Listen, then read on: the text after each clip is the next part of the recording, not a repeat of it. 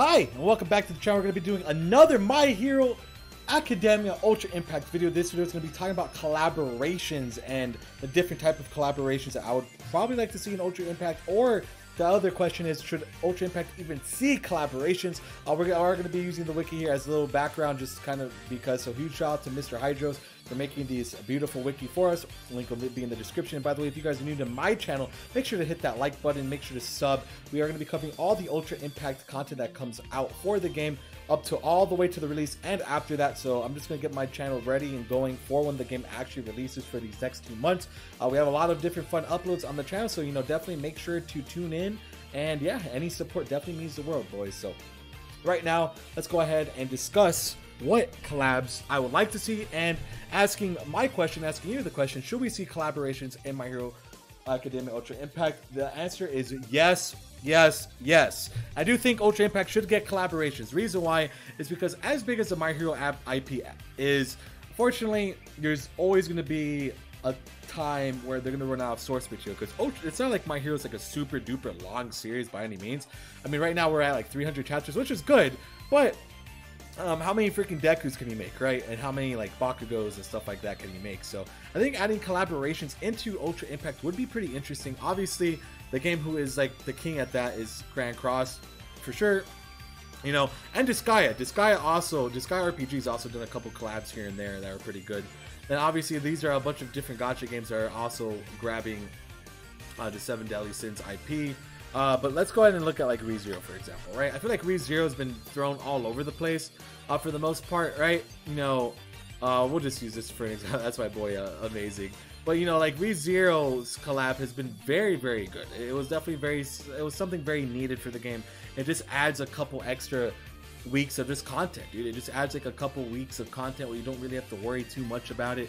And I think, it's pretty good for the most part, having something like that. For a game. And My Hero Ultra Impact could definitely get different types of collabs. I don't think it's going to necessarily be, they could do ReZero and other animes, but I don't know if like they would ever do something like that personally, right? For the most part, I don't see Ultra Impact going to like different animes, but maybe games. What like I don't even actually, yeah, it has to be animes, right? I think a ReZero collab in My Hero would personally work. But again, that's just my opinion. 7 Deadly Sins possibly. But again, merging two, the thing is, has Bandai ever really done that? I don't think Bandai's ever really done like collabs in any of their games, like for the most part. Because like usually Bandai grabs like the real big ones, right? You get like you have Dokkan, you have Legends, which neither of those have ever really done collabs. So I don't think Ultra Impact will actually get collabs when I think about it now, but it's definitely still a food for thought type of video. If like Ultra Impact needs it, do I think they need it? It would help, but maybe they could just do like collabs with other Bandai Namco like gacha games, right? But again, that it's shonens are a bit different, I guess, because like ReZero and like 7 Deadly Sins and stuff like that, like those IPs definitely could use collabs. My Hero is very big, and I feel like it doesn't necessarily need a collaboration, but I feel like it could help in the long run. With like just like longevity for the game, which is another big topic that I have, is like kind of like the longevity of Ultra Impact as a whole. I feel like it could definitely last a long time, but I feel like it could definitely not last a long time. But it's still up to debate if we still because there's a question of, does it need it or does it not need it? That's definitely it. And I feel like I feel like every game could always get more success from collabs, so I feel like Ultra Impact could definitely use it and run with it for sure.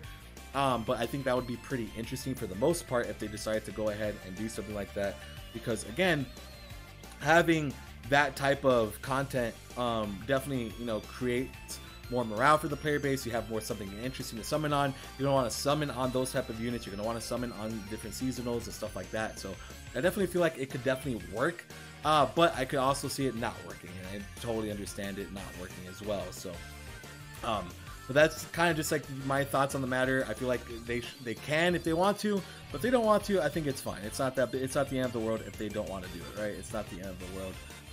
But for the most part, I would definitely like to see that implemented in the game at some point. Seeing some type of, I don't know, some chibi models, because like the thing is, Ultra Impact has like some really dope models, And it would be pretty cool to see different games with those models. You know, you guys get what I'm saying?